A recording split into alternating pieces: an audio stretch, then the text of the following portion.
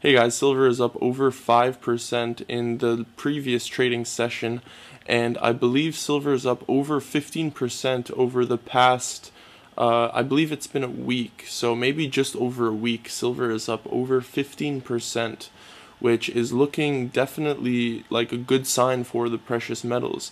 However, I personally don't think the long-term bottom is in, but there are a couple reasons for why the metals are rallying, which are explained at dailysilverupdate.com. So the most recent post is called Why Gold and Silver Prices Are Rallying on Safe Haven Demand, and also on September 2nd there will be a proof coin release.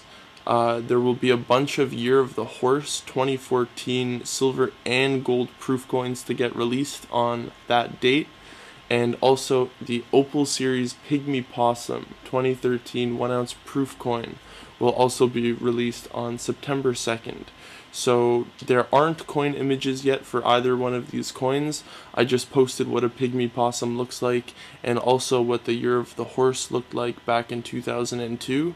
But I will continue to keep you guys updated on these releases as more information comes out. So you can find all the information to the coin releases and to this article explaining why gold and silver prices are rallying down at the link below. So don't forget to leave a comment below, and please like this video.